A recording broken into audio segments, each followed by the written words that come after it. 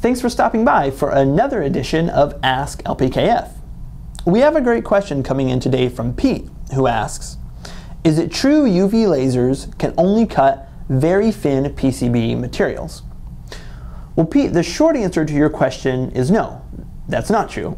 However, I'm assuming you want me to expand on that a little bit, so let me do that.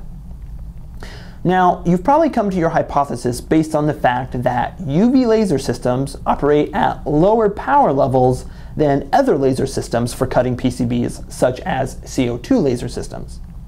Now, this low power level, coupled with the properties of UV light, gives UV lasers their primary benefit, which is the reduction or complete elimination of the types of stressors that can really damage your boards.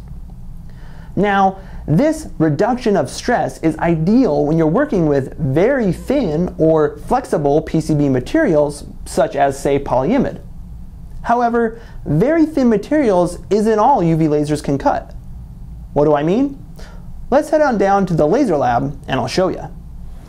So Pete, right now I'm standing next to a UV laser system that has a 6-watt laser source.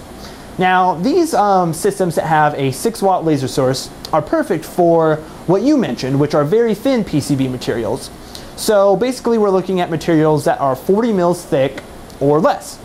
Now, this is going to include your very thin materials or your flexible materials, such as polyimide. Now, this is not to say that these systems can't cut materials that are thicker than 40 mils. What it means is that they can't cut them very efficiently. It will require more passes of the laser, which is really going to make your cycle times not very good. Now, there aren't just 6-watt laser systems. There are also laser systems that have a 12-watt laser source. Now, these systems are ideal for cutting thicker PCB materials, such as 62 mils thick FR4, which I'm holding here, which, as I'm sure you know, is a very common PCB material. Now, the great thing about UV light with its properties is that despite the extra power, you're still going to have the same great stress-free cut quality that you do in the lower power UV laser systems. So you won't see any burning, charring, or damaged components, which is great.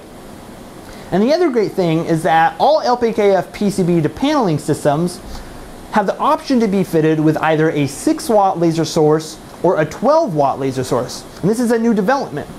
So basically, if you're working with a lot of applications that are with very thin PCB materials, such as the polyimide I just showed you, you might want to go with a 6-watt laser source. Or if you're working with thicker applications, such as the 62 mils thick FR4, you might want to go with the 12-watt laser source.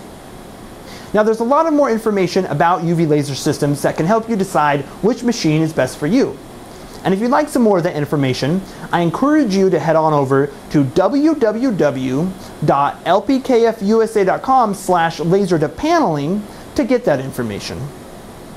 Pete, that was a great question, and I thank you for asking it.